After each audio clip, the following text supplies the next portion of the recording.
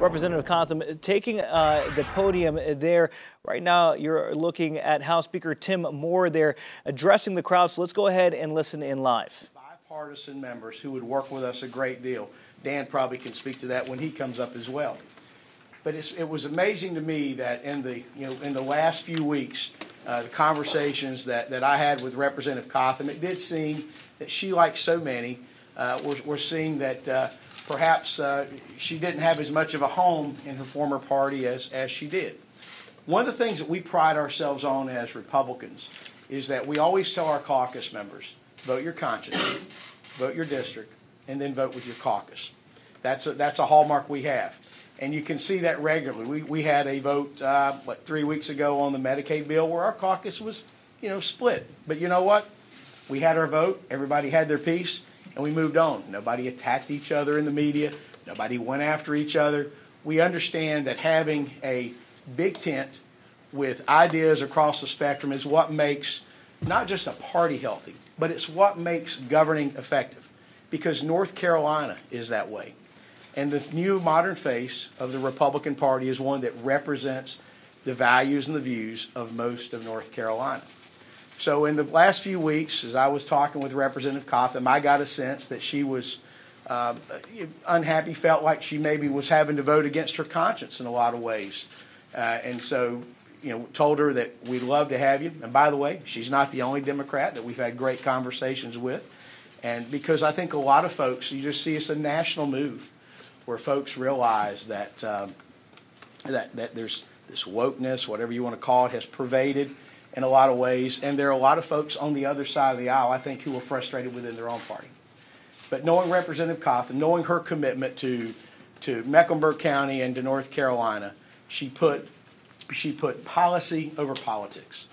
She's been very principled.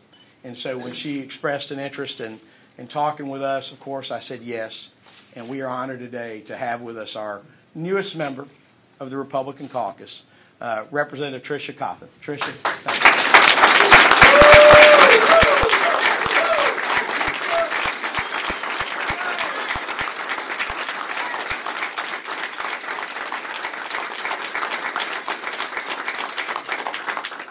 Good morning, and thank you for being here. I am Tricia Cotham. I am a single mom of two amazing sons, a teacher, a small business owner, a woman with strong faith, a national championship basketball coach, and a public servant. Today, I add Republican to that list.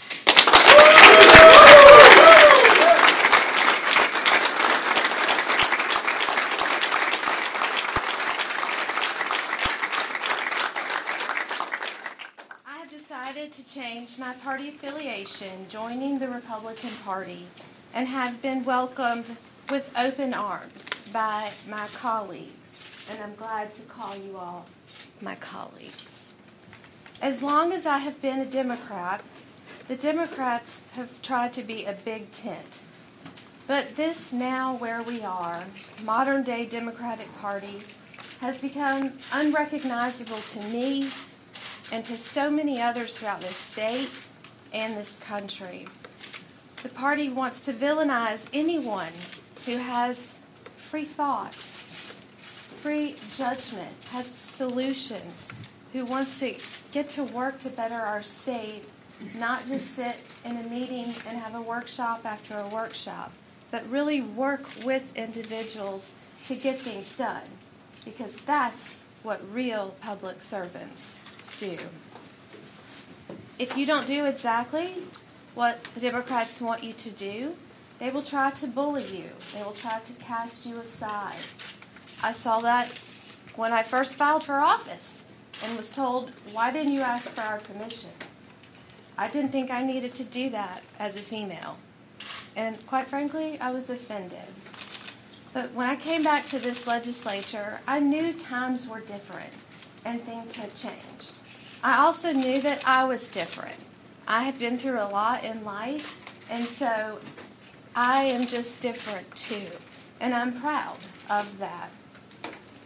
It became very clear to me early on in January that you better vote in line with everything Governor Cooper tells you to do, from signing onto bills to he wanted to pick your seat on the House floor to your committee requests, all of this sense of control. I will not be controlled by anyone.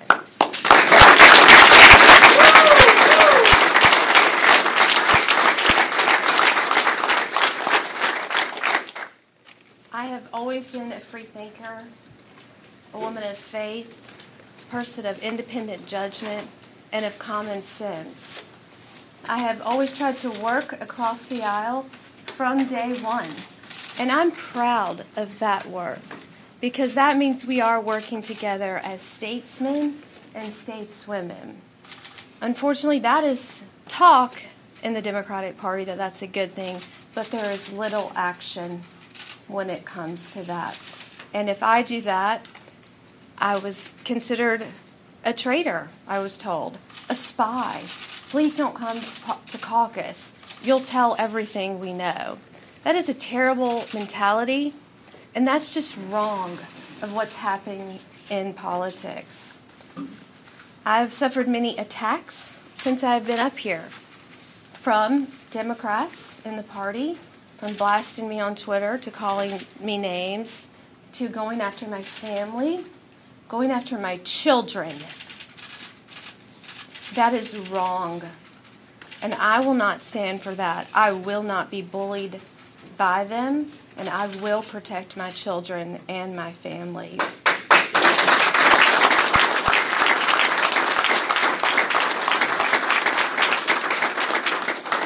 One of the absolute worst moments, which was a deal breaker, a turning point for me, was when I was criticized for using the American flag and the praying hands emoji on all my social media platforms, and even on the back of different vehicles that I have.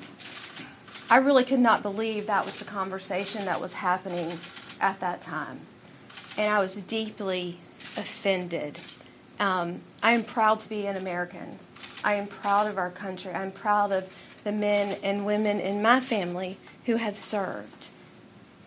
To say that that is wrong and not to be able to show off a flag because the others hijack it for something else. Why are we at this place in politics? That is really unacceptable and needs to change. I want to be a part of that change agent for the greater good of our state, for the greater good of all the public servants behind me and all back there.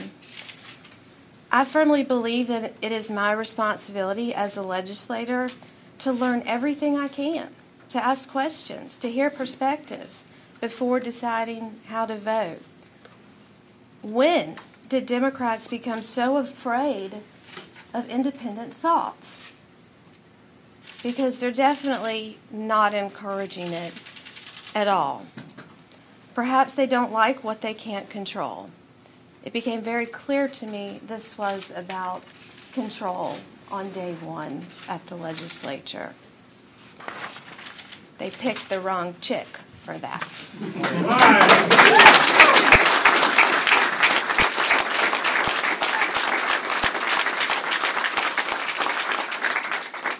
They have pushed me out. They have made it very clear from the day I filed back in March of last year that they did not want me and tried to do everything they could to defeat me.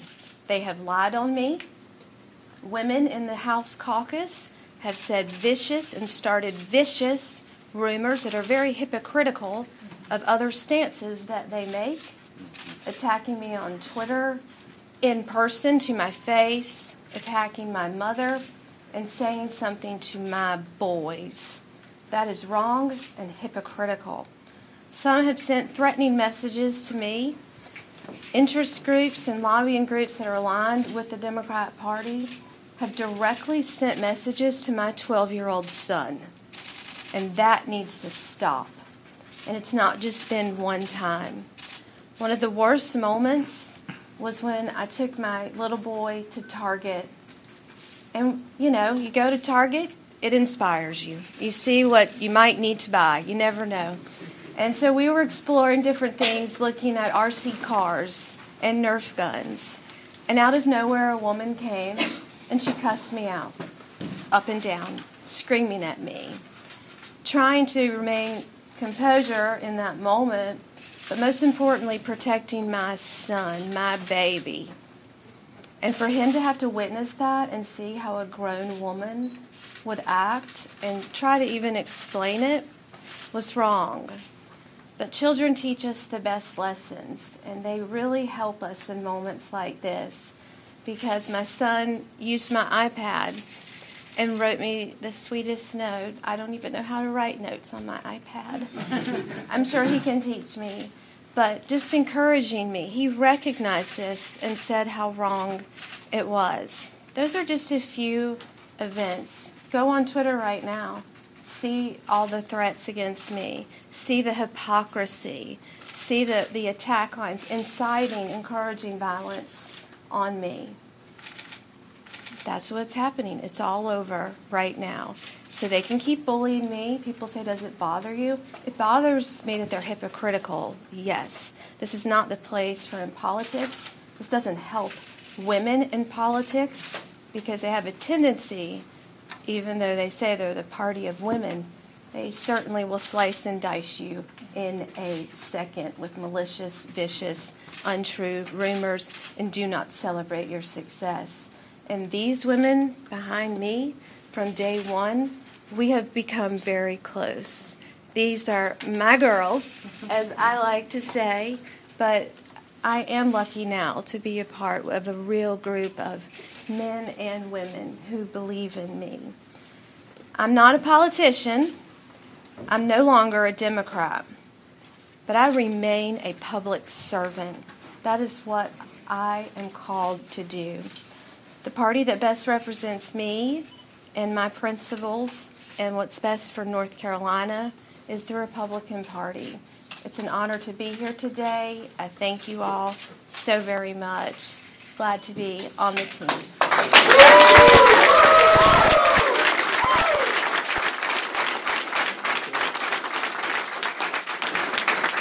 Next, we'll hear from Congressman Bishop. Dan. Thank you, Mr. Speaker, and sorry my appearance somewhat detracts. All right, Congressman Dan Bishop there stepping up to the mic. We heard from Speaker of the House Tim Moore. Of course, the main item there was Representative Tricia Cotham making her switch official from Democrat over to the Republican side, saying that she had been bullied for not staying in the line that she felt the Democrats wanted her to stay in. And she said, listen, I'm an independent woman. I won't be controlled by anyone. This is the decision that I'm now making. I'm switching parties. Right, and she was a career Democrat, but she did have a brief stint away from the State House, and she says when she came back, she didn't recognize the Democrat Party that she had left, said that they had a order that you have to vote in line, you have to stick with Governor Cooper, and if you don't fall in line, then you're going to be subject to the bullying that she talked about. She said the sticking point was the prayer hands emoji, the American flag emoji that she uses in her tweets and on her car, and that she got bullying from that. But as we see, a historic shift there in the State House, because as we talked about, it gives them the supermajority, which is the ability to override any of Governor Cooper's vetoes. So the fallout from this is something we're going to have to continue to watch through this session. Yeah, we'll continue to watch throughout the day. I'm sure we'll be hearing from both sides, the Democrats and the Republicans, on the switch with Tricia Cotham.